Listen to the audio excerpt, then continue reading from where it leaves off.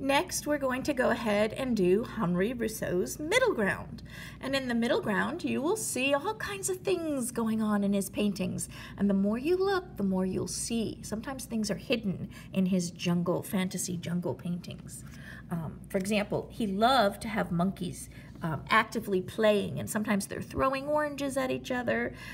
In one painting, I think he's having them. Well, here's one where one of them is upside down in the tree. So using your imagination, you can decide how you want to put your monkeys. Here's another one right here. He looks like he's scratching his head. And then I have another one down here. Just kind of sitting on a, looks like he's sitting on a rock or something there. But he often put monkeys in. His Middleground. Of course, he put lots of tropical plants in the Middleground. And here, this is one of my favorites. Here we have a bird sitting on an orange tree, and then hiding in the back in the Middleground is actually an elephant. So after you've done your composition, you can go ahead and put in some animals in the very back, hiding in these bushes. But you want to get all your plants and things in first before you do that. I did have a really cool picture I want to show you quick before I forget of a, which one was that? Of a, I think it was a banana. Was it a banana tree? Here's some more, here's another example of the tropical, these are those exaggerated lilies, or water lilies actually, or lotus plants here. And then we have this unusual cactuses for your Middleground. But I'm going to go ahead and show you how to do an orange tree. So find a place where you'd like to start off your orange tree. An orange tree with monkeys. And we're going to go ahead and simply sketch out the orange tree. So when you're preparing your trees, if you already have your foreground, and you should already have your foreground drawn, see how I start the tree? It goes behind your plants. Don't draw on top of them. That way you don't have to erase, because the foreground things are in the front. Now we're going to the Middleground, and then of course we'll do the background. Okay? So we're going to go ahead, do your tree, like I said, skipping behind, and I'm going to start from the bottom of the page, and I'm going to go right to the top. And it does not have to be a perfectly straight line. You do want it to be thinner here and slowly taper thicker, like a natural tree. And then we want a branch that comes out horizontally and slightly curves up. Come out horizontally and slightly curving over. And I'm going to do it thicker where it meets the tree, and then it tapers to thin. And actually with this orange tree, it kind of tips as it comes down. And then we'll put in some nice large leaves. But let's go ahead and do the monkey head first.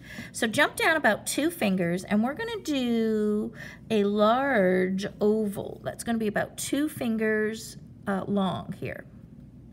So make sure you can measure top, bottom, and then just connect them. And then I'm going to do a kind of a smaller one in the inside, so it kind of looks like a donut. And this will be the inside of the face. If you look here,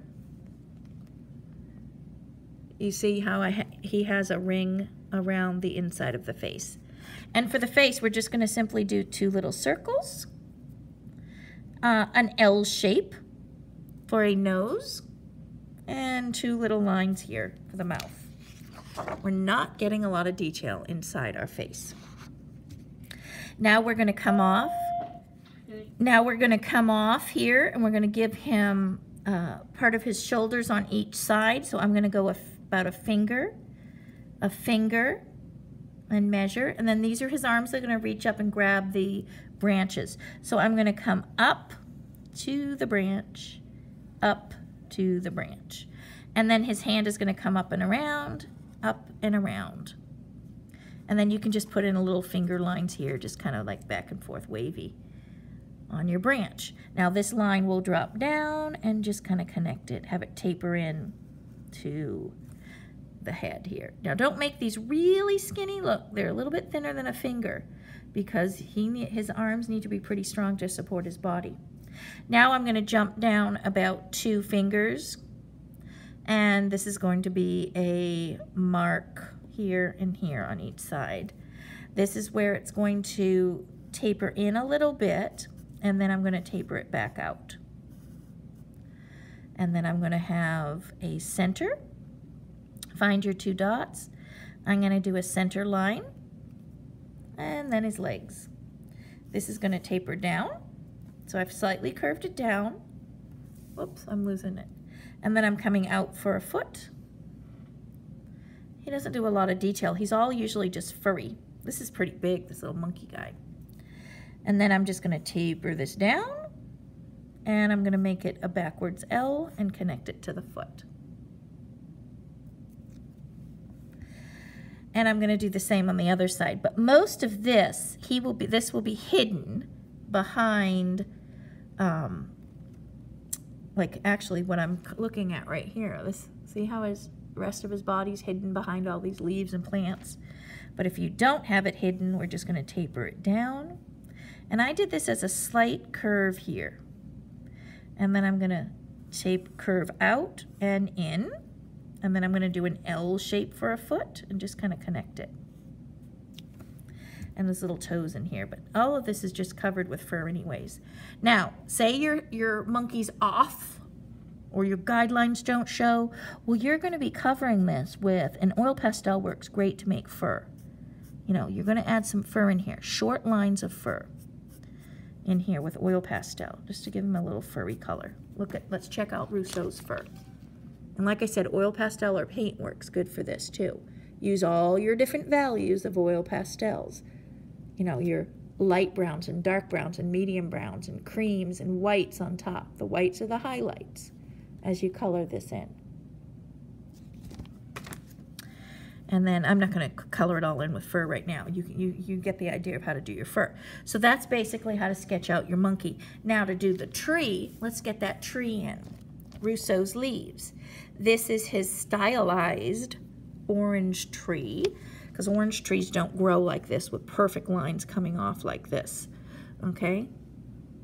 But go ahead, if you want to copy his style, we're going to do rows of these leaves. So I do a leaf section, and it comes off on the other side, and his is shaped like a curve, like a U, and then up and back.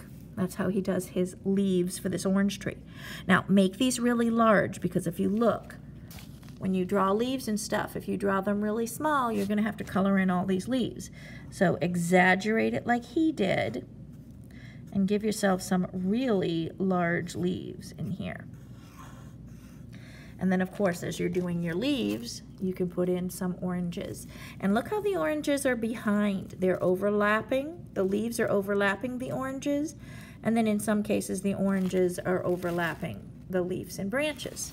So you want to make sure you have overlapping. Here's a curve of a giant orange. And this creates depth in your painting and also more interest. As the leaves come to the end of the tree, they can get smaller. So your curves, make your sections coming off.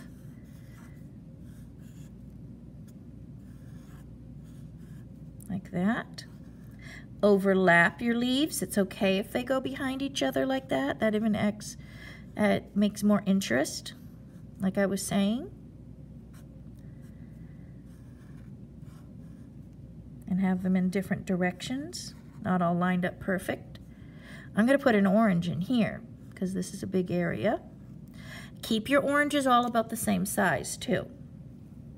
We talked about variation, but you don't want it to be artificial looking. You know, some really huge, some small.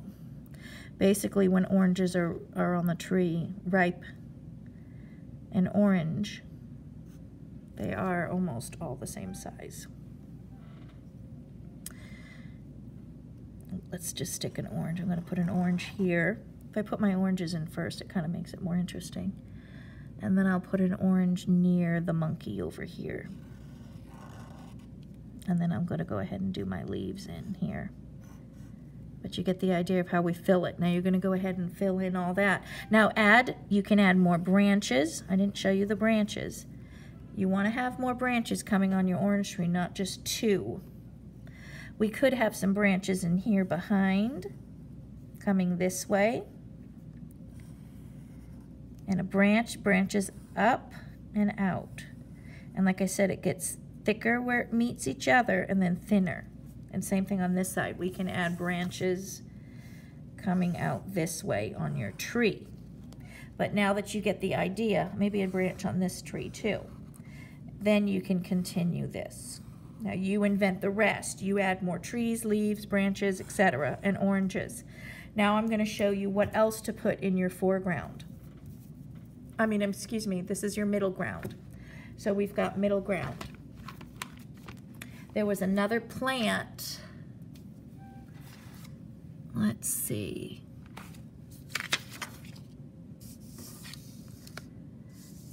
Oh, we could do a simple bird, a bird or a snake. In one of his paintings, he did have a snake, and it's actually one of his most famous jungle pictures.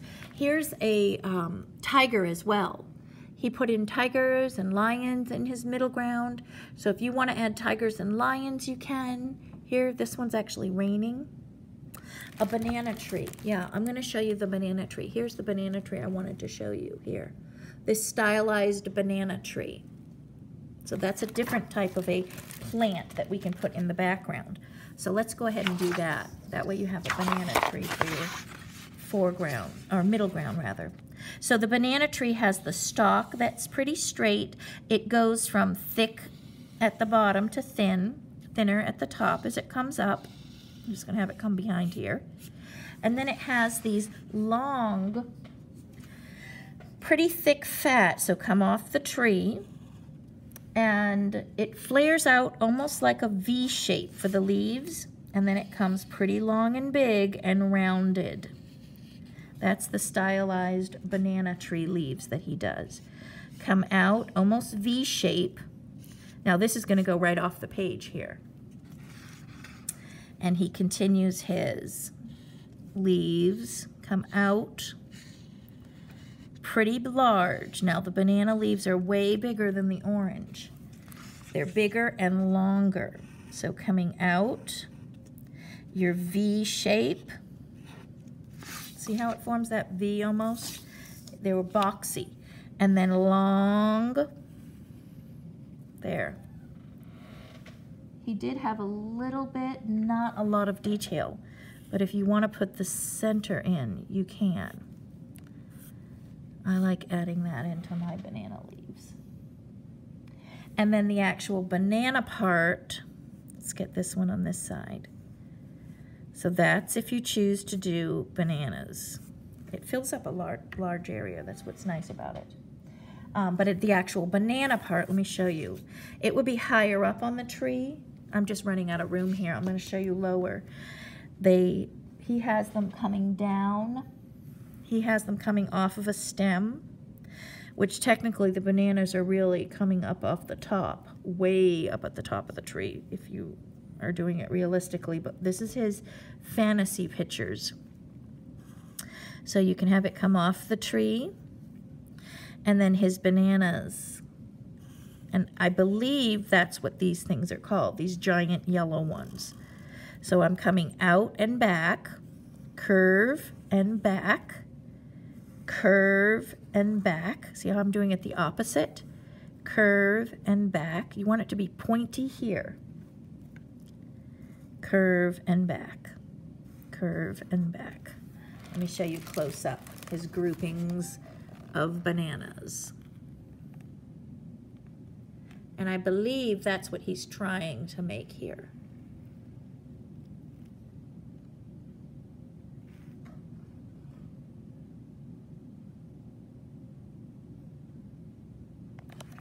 That's what they look like. But realistically, they're at the very, like I said, very, very top of the page. If you want to even just do some giant bananas like this in groupings, you can, right at the very top too. That makes it more interesting. Okay, and there we have our middle ground. So some of the elements in Rousseau's middle ground. Now, if you want to add a bird, a snake, you can always pop in circle, eye, and I have separate videos on how to draw these. Out and back, line, and then you can just stick your body in. Okay, and you can stick birds anywhere you want. If you want to have a wing here, you can have part of a wing showing here. Now the rest of his body's behind that leaf. You can even add a branch. And then you can have snakes coming down and around. The snake charmer is one of Rousseau's famous jungle paintings. And he has an interesting snake. And when you do snakes, you do not want them, let's see if I can find it quick. You do not want them to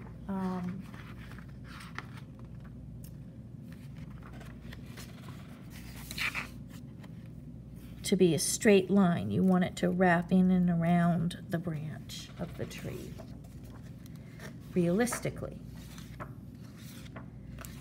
I will show you the snake charmer if I can find it on the background painting. But this is our conclusion of our middle ground.